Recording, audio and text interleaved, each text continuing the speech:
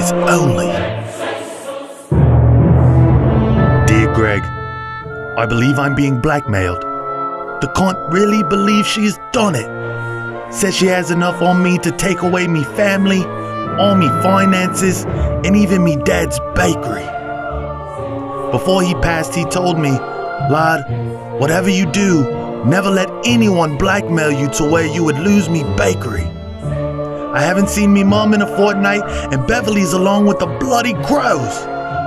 Greg, you're the only one that can help me, and I need your help now more than ever.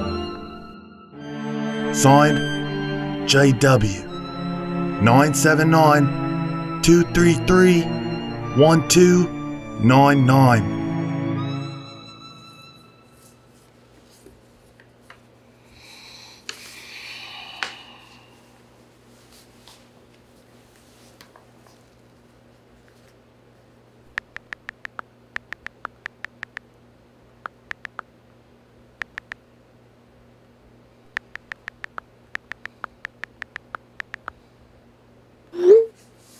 Felony, time to kill the lean. Green train, trappers dirty Mac and trying to say I'm cheap. What you think